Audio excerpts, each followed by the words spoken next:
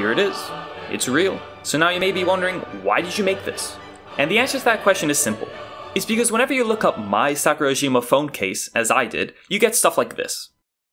Now yes, these are technically Mai Sakurajima phone cases, but what the fuck is this? Her phone case is pink and has bunny ears. Is that seriously the best I can come up with? I thought to myself. So in an effort to show these cheap phone case manufacturers what Mai Sakurajima's phone case actually looks like, what the fuck is that? I decided to make my own. But first, we will need a plan. First off, I will need to make a mold of the phone case, then pour some kind of liquid inside that will harden into some kind of soft, squishy rubber.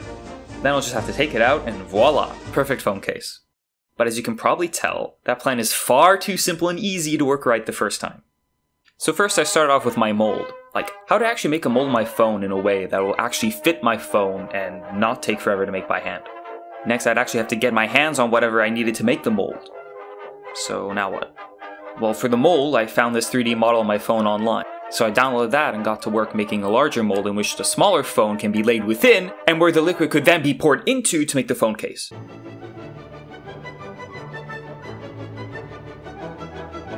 Okay, great, but I actually don't have a 3D printer, and I'm not going to spend triple digits on a 3D printer just for a one-off project. But it was then that I remembered that my city's libraries actually have a service where they'll 3D print anything you want for a price that's not free.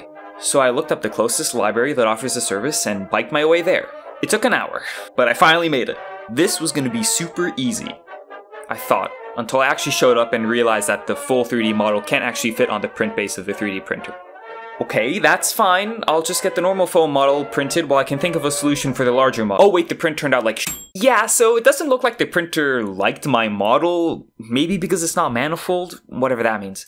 The librarian suggested that I just split apart the mold into the phone and the ears, which I'll do, but that means I'll have to refine my plan a bit.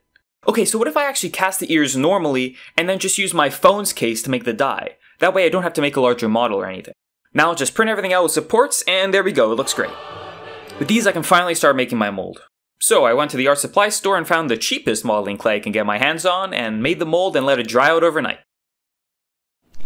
So it's been a day, and look what happened. What happened to you?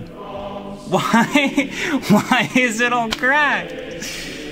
I mean, I guess, you know, lesson learned. Don't get the cheapest clay on the shelf, but I mean... Well, for some reason that didn't work. Okay, whatever, I'll just get some other clay. That should work, right? There we go. Okay, so now it's time to find out a thing or two about casting materials. Oh man.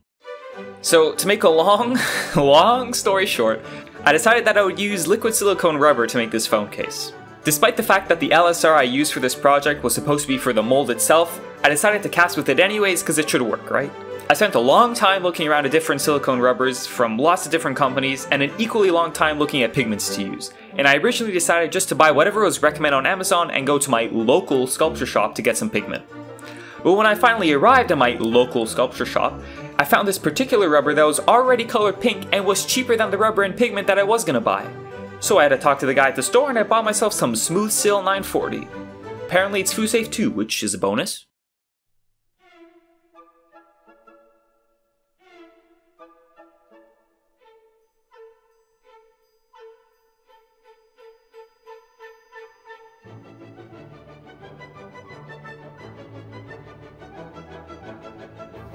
And yeah, we don't have any of those wooden mixing sticks that you can get at the hardware store. So I'm going to be using the chopsticks that I got last time I ordered sushi. Now came time to mix up the rubber and cast it into the die. But I made too little. So I mixed a bit more. And then a bit more. And that still wasn't enough, so I poured one more. And by the end, the phone case was already 4 different shades of pink when I called it quits for the night. And this was what awaited me in the morning. For starters, the place that I was casting everything wasn't level, so the liquid silicone shifted unevenly around the mold. I also needed to make about 2.5 times the amount of rubber I originally thought. And lastly, the rubber just wasn't sturdy enough to hold the flimsy ears upright. And because the dummy phone was made out of plastic, it floated in the liquid silicone rubber, ruining the mold anyways. So I had to think of something else. This time I'm going to cast it on level ground like I freaking should have done from the start. And I'm going to put some wires in the mold to keep the ears upright. And I'm going to anchor the dummy phone to the bottom of the mold to keep it in place. So let's see how this goes. Well, it's better than last time, but the case still doesn't keep the phone inside of it. I think I'm going to have to get a sturdier rubber or something. So I went looking around and found Vitaflex 40, which is as strong as I originally wanted it to be. But then when I went to the store, it seemed a bit too soft, so I went for Vitaflex 60 instead. But because this wasn't pink on its own, I had to buy this urethane rubber pigment. And because it was urethane rubber instead of silicone rubber, I also had to buy the spray-on release agent so it wouldn't stick to everything. So I came home and casted it, and this is what came out. It is super hard compared to the first one, which is better I suppose. But the color is a bit too dark and the board cutouts just look terrible. And the ears still have bubble holes in them. So I had a plan. All I would need to do is make the ultimate mold to cast this next one in. So that's exactly what I did. For this mold, I pulled out all the stops. I made sure it was exactly level, made the edges perfectly straight. I cut a piece of paper in the exact size I wanted this phone case to be, and I made a placeholder for the charging and camera holes so I wouldn't have to cut them out. I made an image of my reference material. I made the background the average color between several shots of my phone case just to make sure the color was spot on. This was gonna be it. And it still wasn't perfect. There were still bubble holes in the ears, though it was smaller, and I had to do some cutting to make the camera and portholes bigger, which made it look pretty bad from the outside. And I also messed up cutting some of the sprue from the ears, which accidentally made one shorter than the other. So I made another one quickly and just hoped for the best. At the very least, I hoped I could Frankenstein the two together to make one decent one. Well, it seemed as if I wouldn't have to do any of that. My beginner's luck came through, and this one turned out perfectly. There were no bubble holes, flat enough edges, and it was the right color. I took this home to trim off the sprue from the edges and wash it up, and this is what I came up with. This is the final version. Mai's phone case has finally been realized into the real world. It's a one of one, and it definitely has a more artisan look to it, to say the least. While there's still lots of little spruey bits, and the front could be cut better, and the edges aren't perfectly flat, I think it's the best that I could reasonably do. I'm certain that an engineer, modeler, or sculptor with all the right tools and knowledge and the foam measurements could do a way better job than I could, but as a non-engineer making this out of modeling clay and off-the-shelf rubber in his basement, I think it came out alright. If you want to try making one for yourself, I've left a model for the ears down in the description.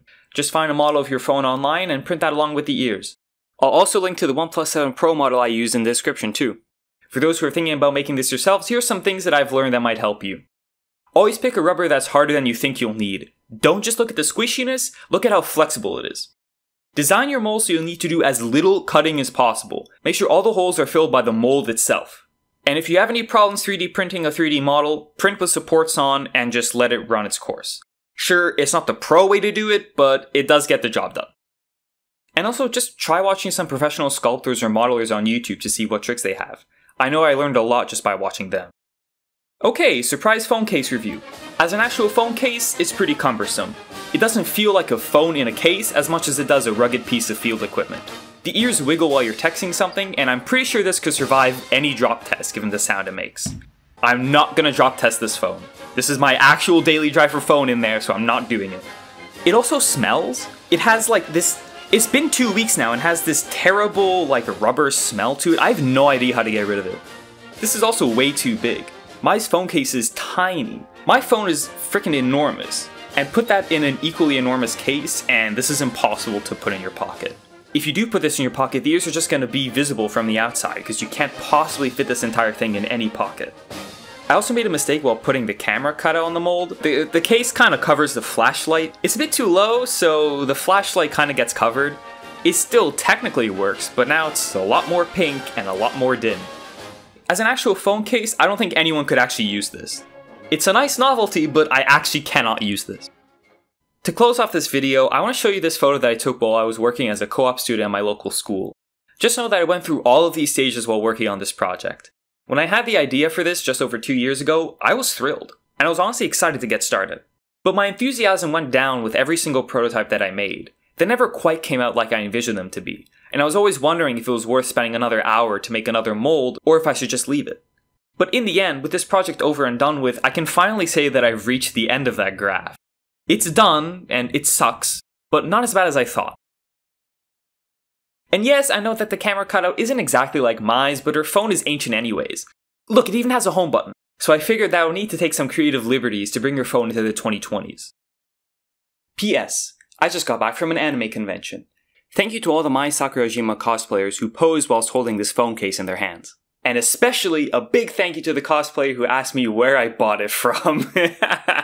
If you are planning on making one yourself, just know that the color of my phone case faded from a pink to more of a salmon color due to the sunlight. So maybe I should make another one? I don't know. But regardless, I thought it was worth mentioning. Anyways, take care everyone.